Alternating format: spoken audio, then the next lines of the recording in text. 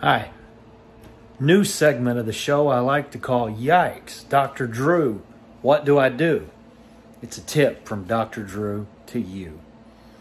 Well, the problem here is, Dr. Drew, that I have old grease.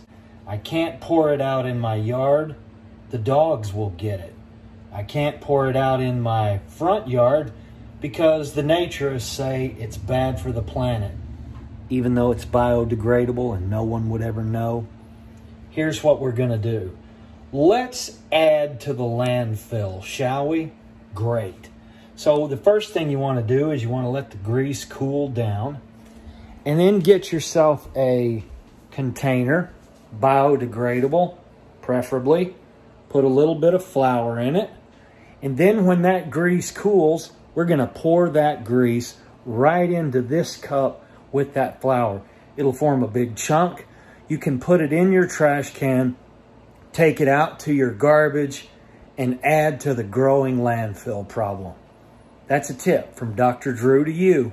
All right, hi everybody. We've already talked about the grease, and I would still do it over your sink. No, you don't want to pour grease down your sink. It will clog up your pipes, for sure. But you also don't want to make a mess all over the floor. So what I have, I've already explained what's in there, but we're just going to pour the grease in here, like so. And then that way, it mixes in with that flour and it clumps up. I can throw this whole thing in the bag. All right. That's a tip from Dr. Drew to you. See ya.